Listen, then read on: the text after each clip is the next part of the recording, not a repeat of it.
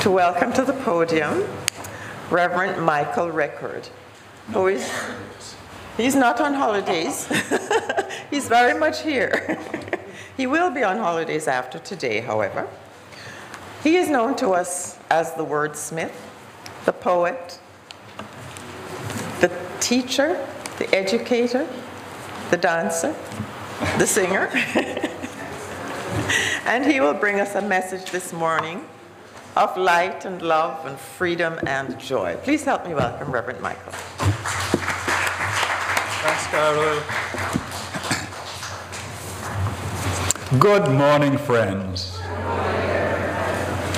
My friend Carol left out songwriter. It's right there in your program. Thank you. A warm welcome to you worshiping at the Temple of Light, Center for Spiritual Living, on this beautiful, sunny Sunday morning. And welcome to those listening to me via the World Wide Web. Jamaica is currently in the period we call Emancipendence, a conflation of Emancipation Day, last Friday, August 1, and Independence Day, which is next Wednesday, August 6. So we get between emancipation and independence, emancipendence. Both emancipation and independence are related to that very desirable state called freedom, which is why I have decided to talk on prisons. The actual title of the talk is Freedom is Fine, but there are benefits to boundaries. To help you get into the right mood, I'd like us to sing together this freedom song that I wrote specially for the talk. The lyrics are on an insert in your program. Valerie, and I suspect Leith as well, will play it together twice for us, and then we'll sing it twice so that everybody gets the tune and the words. The title, My Soul is Free.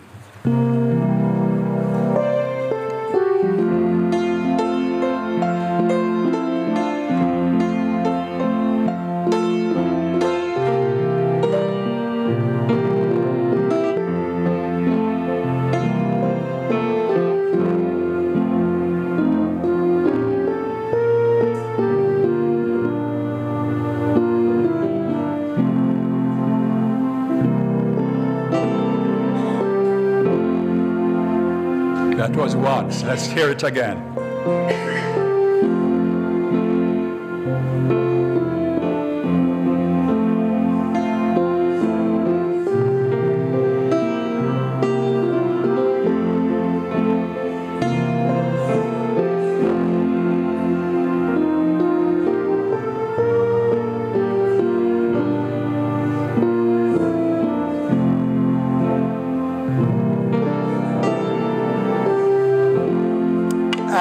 Together, now that we have got it.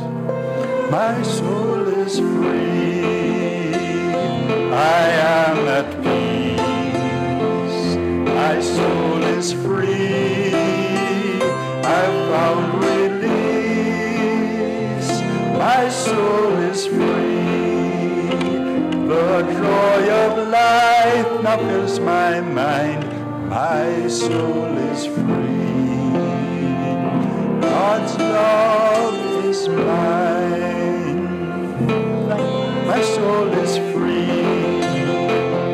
I am at peace. My soul is free. I've found release. My soul is free. The joy of life now fills my mind. My soul is free. God's love is mine.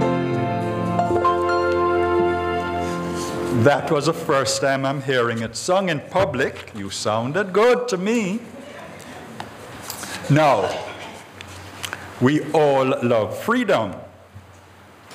But just in case you ever find yourself in prison, I'm not putting any goat mouth on you, you know, but just in case, don't be like Orville. Until quite recently, Orville was a guest, we call them guests, in the Tower Street Adult Correctional Center, downtown Kingston, commonly known as the General Penitentiary, or GP. 3 weeks ago, he was transferred to Richmond Farm Prison, which, from what the prisoners say, is just a big farm. It has no walls and sounds like the best type of prison for Orville if he has to be in prison. He's a middle-class man and has a house in the USA where his family live and another house in Jamaica.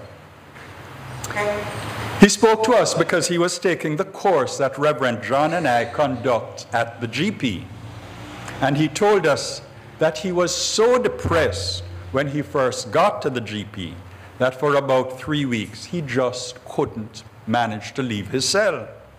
He sat from morning until evening with his back to the prison yard, just looking at the sun moving across a small square of 3 or 4 blocks on his cell wall. It became like a sundial to him, and he could tell from the position of the sun's rays on the blocks when it was lunchtime and when it was 3:30 in the afternoon and lockdown time had come. Yes, GP inmates are on lockdown in their cells from 3:30 p.m. to about 7:30 the next morning. If you love nightlife, prison is obviously not for you. For those who don't plan to check it out, let me tell you some more about the place and the classes we teach. The GP is and looks like a maximum security facility. From the street, you see 30-foot-high red brick walls topped by rolled barbed wire. There are 2 entrances, one a huge iron gate for big vehicles to pass through, and just beside it, a smaller iron door for pedestrians. The notice on the walls around the doors include one about the dress code for visitors. Female visitors can't wear revealing garments. For example, sleeveless blouses and shorts. And there's a line, and I quote, "Bust lines should not be exposed." Imagine not even that little pleasure for the men for the 5 minutes that they're allowed with visitors. That's right, 5 minutes a week. A warder lets you through the pedestrian's door into a narrow corridor with a grilled gate at the end. Then you go into a driveway for buses and trucks, the one I mentioned earlier, which is also the reception area. Behind the warder, who takes your cell phone, logs your name in a large book, and gives you a visitor's card, behind him there is a search area for visitors to the prisoners. Their bags and food containers are searched, and the contents of any store-bought packages that could contain contraband items, like powdered milk and flour, are poured into clear plastic bags. The family and friends of the inmates talk to each other through a small meshed window for, as I said, 5 minutes each time. As we head for the prison yard, Reverend John and I go down the driveway past 2 or 3 warders with long automatic rifles, then through 2 other gates and 2 more doors. That prison is really a prison. In the yard, you will see the inmates walking about in their white, no, make that off-white, T-shirts, and usually short khaki pants. Our escort, always a warder named Mr. Dixon, very pleasant young man, takes us to a computer room with about 30 computers and as many student inmates. Adjoining the computer room are the music room, and the prison band is continually playing music there. And right also beside it is the inmates' radio broadcast rooms. They do have a radio station. The prison also boasts a gym and a sports field. So you can see it's not all bad. Often, as we enter the chapel for our class, through yet another iron door, we see a class just ending. One member, a youth of about 17 or 18, told me one day that the class was in math, English, and civics. He proudly showed me his pile of textbooks. I asked if he had done those subjects on the outside, and he said yes, but he hadn't paid any attention. Now he seemed happy to. Unlike Orville, whom I mentioned earlier, he was benefiting from confinement. The approximately 1,600 inmates, more than the prison was built to hold, by the way, are housed in small cells with usually 3 to a cell. In some cells, the men sleep in 3 hammocks, hanging one above the other. Once you get into your hammock in the evening, you stay there at 3:30. If you need to relieve yourself at midnight, you do so in a bottle.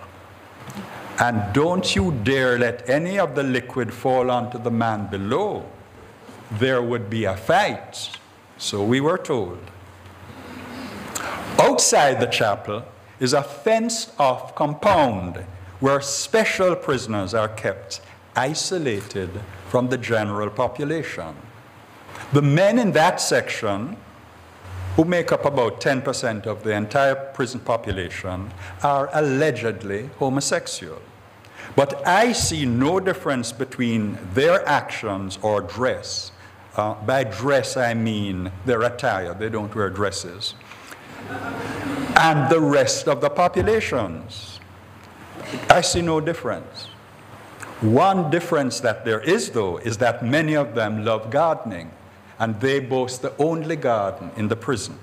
A quarter of the compound is a well-kept garden with scallion, callaloo, and other quick crops, and a mango tree. The theme of the course that Reverend John and I teach as part of the church's outreach program, oh, by the way, the whole program was organized by Junior, who is sitting at the back there. Hi, Junior. The theme of the program is change your thinking, change your life. It expresses the essence of our teaching, which is the science of mind for you newcomers, the science of mind. A full class comprises 12 to 14 men, and the course runs for 12 weeks, after which we have a graduation. The course is based on 3 fundamental principles of science of mind. And for those who are hearing about science of mind for the first time, perhaps the visitors, not sure, please take note.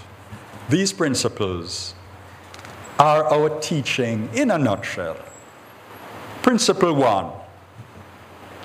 There exists an unsleeping universal energy within and around you, which you automatically use when you think. Because that energy is creative, you create something every time you think. As Dr. Ernest Holmes, founder of religious science, founder of our teaching, puts it, all thoughts is creative. You are part of a creative mind. Principle 2, your habitual way of thinking about yourself and the world, whether positively or negatively, causes the universal energy to be strongly activated in a corresponding way. And it co-creates with you the events and the conditions of your life. You create directly through your words and actions, while the universal power creates indirectly through what we call race consciousness. Principle 3, with diligent effort, you can change your habitual way of thinking, which determines your life, and this change will lead to a corresponding change in your life. Those are the 3 principles. The principles of the course that we teach, the principles of science of mind. It's a bit of a mouthful, and I'd like now to summarize that summary in one sentence. Here it is. Because of the operation of an impersonal, universal creative mind, of which your mind is a part, if you generally think positively, you will have a successful life, and vice versa. That is not a promise. That is a law of nature, like the laws of gravity, the laws of light, the laws of heat. Of course, if I told that to a newcomer, he or she would have all sorts of questions. And newcomers, if you do have questions, please ask Carol and myself in the vestibule after. Even if you're not a newcomer and want questions, come and ask us. It's natural to have questions after hearing this revolutionary sort of teaching. And that is why we have classes. Come to classes. Or you can take classes on the internet, on Sense of Mind, and you will get all the answers. I just said that universal mind works through race consciousness, which is generally defined as the collective consciousness of the human race. But I think that it should include the minds of animals as well. Here are some quick examples of universal mind co-creating with my mind. These are personal examples. On Friday, a couple of days ago, I said to Elaine, my wife, I wonder if it will rain today. And immediately I walked out on the patio to look at the sky. Hovering in the air a few feet off the patio was a bunch of rain flies. I got my answer. Yes, it did rain that day, many hours later. Another morning, a few years ago, I said to her, I wonder what time it is. And as I spoke, I turned on the radio to get the time. As it came on, I heard, the RJR time is now so and so and so. It was about 7 o'clock. As I turned it on, how did they know that I was going to turn on, to get universal mind? While writing an article some time ago, I got stuck for the word referring to the room in a church beside the altar area, and said to myself, I bet Reverend John knows. So I'm there pondering whether I should phone him or email him. And the phone rings. Who is it? Reverend John. He's calling about some unrelated matter, of course. He didn't know what I wanted, but he knew I wanted something. So I asked him the question, and he told me the answer, vestry. Once, while standing beside the phone, about to call Elaine, it rang. Yes, it was Elaine. And I was walking on the crowded streets of New York with my children one afternoon, looking for a certain theater.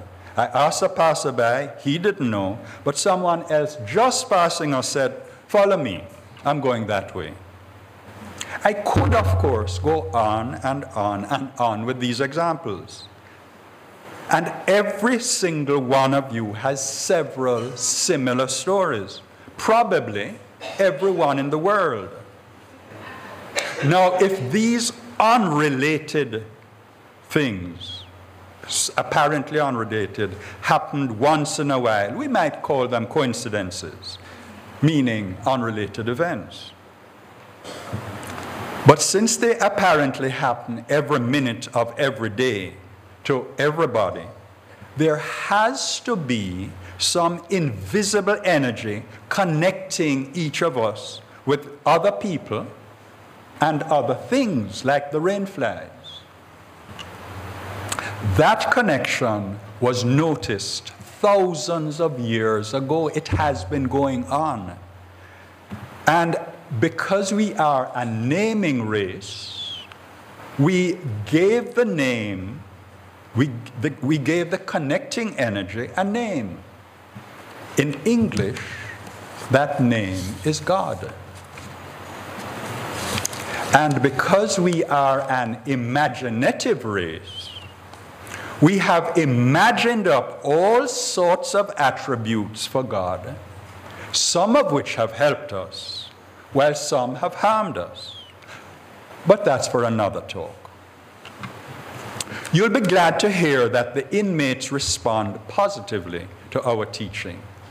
So it's no surprise that since we started classes in November, about 4 of our students have left the prison, as they wanted to. Another 2 will be leaving by Christmas. You might very reasonably ask why all the students haven't left, for surely all of them want to get out. Don't be too sure. Many of them, this is one of the surprises to me, many of them say that they're happy in prison. And besides, they are learning things that they had not known before, things that they will need to learn if they are to make it on the outside. Freedom is fine, but there are benefits to being in prison. Now, on to the students. I said I'd tell you a bit about the students. 2 weeks ago, Norris, a member of our first class in November, came up to us with a particularly big smile on his face. He's usually smiling, and he has a pleasant personality. You'd like him. But he was extra happy as he told us that he was leaving prison that Friday, 3 days' time. He had been paroled after serving about 14 to 17 years of his original life sentence. Norris is a very classy dresser, even in prison. No ordinary t-shirt and shorts for him. Nice shoes or sneakers, clothes that are not only clean but stylish. And he always has a pair of dark glasses perched on his head. He has often commented on Reverend John's and my clothes, especially mine, whether they matched or not. He hasn't seen me in the suit. Being very intelligent, he understood the psychological and spiritual concepts that we taught very quickly. In his hand, as he was speaking to us that day, was a bottle of a brownish liquid, Roots Tonic. He was strengthening himself, he told us, for his meeting with his wife on Friday. I asked if he would also be going to the nearest bar to have a drink. I do not drink or smoke, he tells me. He doesn't sound like a GP inmate, does he? Neither does Derek. Derek is an educated, middle-class man with a radio announcer's voice, something like that. He's very polished in manner and dress. Very religious. And he too got a really long sentence. I haven't asked him what it was. You'd think he'd be unhappy in prison, the way that Orville was. Far from it. He's always smiling and says repeatedly that going to prison has been good for him. There he found God and love. Here's a direct quote from Derek. What was taught to me on the outside was not love. I learned it here. I'm living a new life. I wasn't aware of the good inside me until I came here. Unquote. Then there's Moses, whose 6'2" frame exudes a really peaceful consciousness. He was put in a cell with men who have the same calm disposition, and he was happy about that, of course. But he didn't realize until Reverend John and I explained that the spiritual law of attraction caused the authorities to put him there with men of a similar disposition. He was in prison. He is in prison for drug trafficking. He told us that when he was at the airport on the fateful day, about to board the plane with the drugs, something inside him said, "Do not go on that plane." But he said, "I couldn't resist." That's a quote. And he went on, and he got caught. Then there's Robert, who learned about computers when he went to prison. And he caught on so quickly that for the last several months, he was a computer lecturer and very well respected by the other men. As of last weekend, he was also a free man, one of the men who are out now. Jeffrey, another man, he's a middle-class university graduate. You know, the major difference that I see between that GP class and the many other classes that I've been teaching for 30-odd years is that the inmates are more religious. That's the difference. Moses, for example, said that as long as he's in his cell, he has his Bible open. His favorite occupation is going to church. And every Sunday, there is church in the chapel. About 4 or 5 denominations take turns over the month conducting the service. So prison has been good for just about every member of our classes. I can't think of one who has said it has been bad, but I'm just saying, just in case, just about every member. At least 2 learned there in prison that they have an aptitude for music. Many said for the first time in prison, they have had time to really think about life.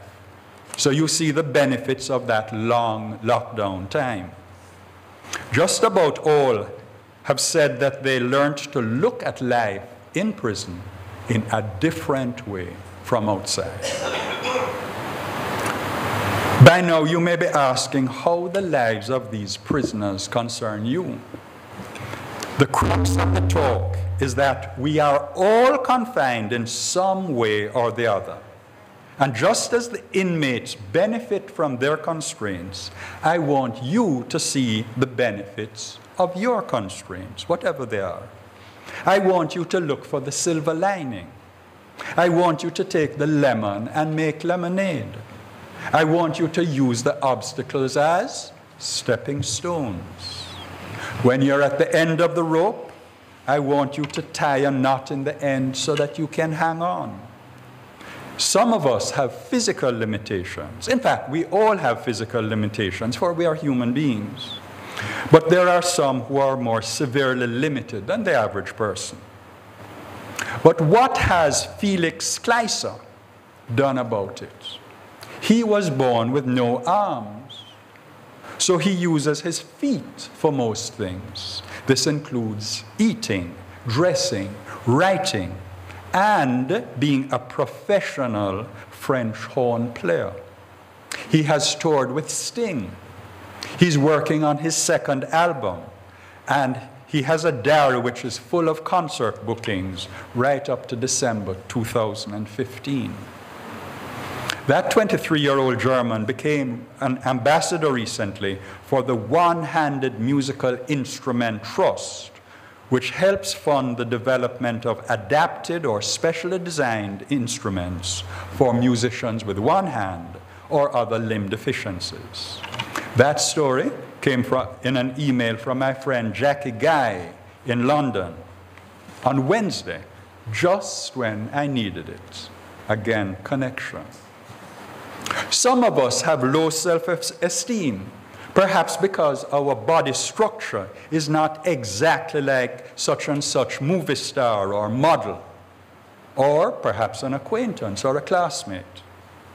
Like 15-year-old Francesca Tavares, a bubbly Christian-minded Wolmer's School student. Bubbly, yes, but according to a recent Observer story, she had a deep, dark secret.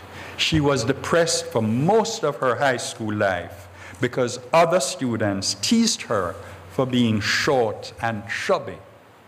She grew increasingly suicidal and one day tried to take her own life by drinking a bottle of what she thought was bleach. Fortunately, it wasn't, and she didn't die. After counseling, she gained sufficient self-esteem to start studying hard and went on to do exceptionally well in her CXC exams. 8 distinctions. She must have been among the top 2 or 3 C-Sex students in her school that year, and she would have beat out, I'm sure, all those who were teasing her. Jesus believed in persistence too, hanging on, trying one more time. A number of his parables teach that virtue. The persistent widow, for example, wanted suicide from a very feisty, meaning disdainful judge. Luke 18 tells us that the widow kept going again and again and again to the judge, and he kept refusing and refusing until at last he relented because of her persistence. And then Luke 11 tells us about the persistent friend who knocks on his friend's door at midnight asking for 3 loaves of bread to feed another friend who is just visiting. And in Jesus' own life, there are 2 stories of his disciples fishing all night and catching nothing, and then Jesus telling them to try one more time. When they do, you know the story. They catch so much fish that they are overwhelmed. Fills up the boat, etc. Jesus' message in those and other stories is never give up on your goal. Why? Because he says, in essence, God helps those who help themselves.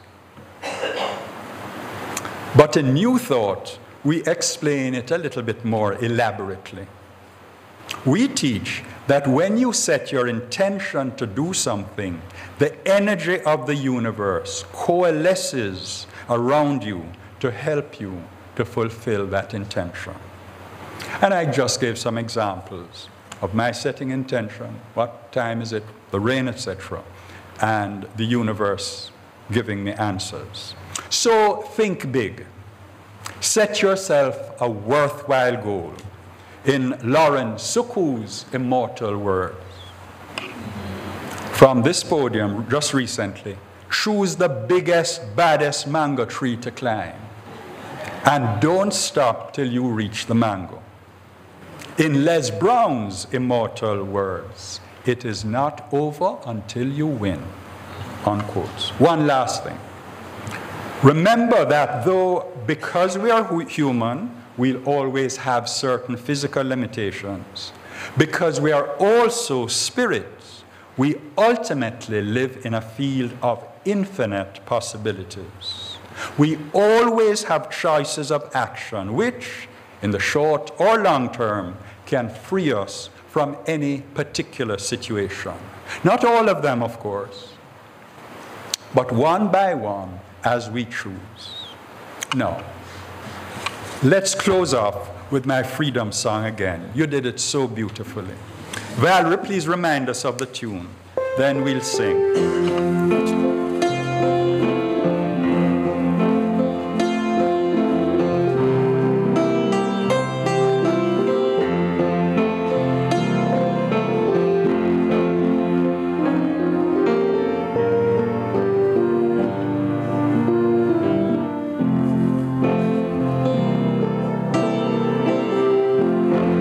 Together. My soul is free. I am at peace. My soul is free. I found release. My soul is free. The joy of life now fills my mind. My soul is free. God's love is mine. Beautiful. Happy Emancipendence, everyone. Namaste.